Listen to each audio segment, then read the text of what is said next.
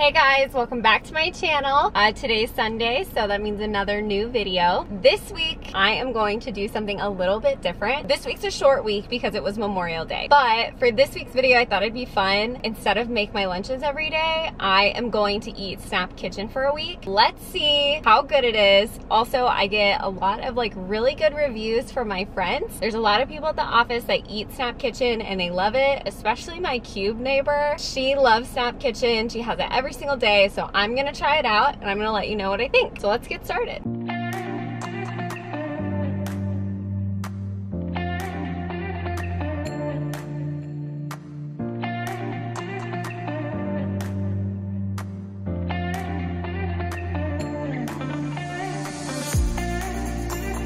Here's my basket. I got a mixture of breakfast and lunch items just for the 3 days, so it should be fun. For day one, I did breakfast and lunch. So starting with breakfast, I did the quinoa chorizo breakfast tacos. Honestly, this was my favorite item that I got for the entire week, and I would totally get it again.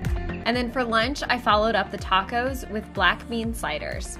Honestly, it was a little bland. I could have done with a sauce or something just to liven it up. For my day two breakfast, I did banana pancakes, and they were honestly really good. For day two's lunch, I decided to go with a veggie taco hash. Who doesn't love tacos? So just to have it in a deconstructed format. It looks kind of mushy here, but honestly, it was really good. So day three, I didn't have a breakfast, but I did do the lunch. So I did roasted veggies. Okay, so she's just gonna chill here. I have never done Snap Kitchen before, and at first I was like, man, that must be really expensive, or don't you get tired of it? And honestly, it was really good. Overall, I have such a high opinion about it, and I'll honestly do it again. The staff was so nice, and they gave me a discount. They said that anyone that tries for the first time gets $15 off their online order, which I was like, hello, yes.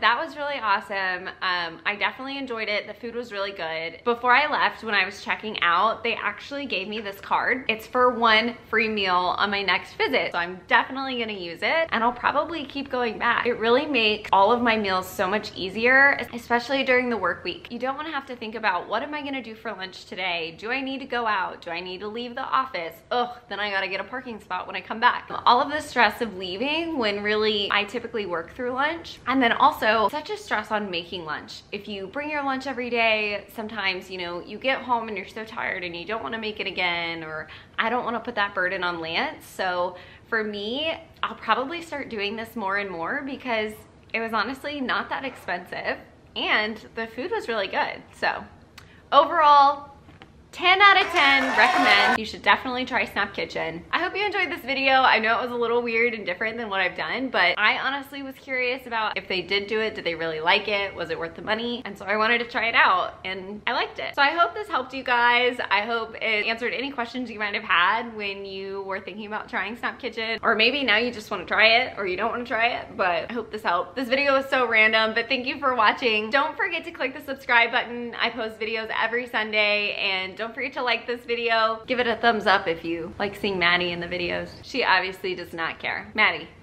hey. Say bye. Bye. She doesn't care. Anyways, I'll see you guys next week. Thanks.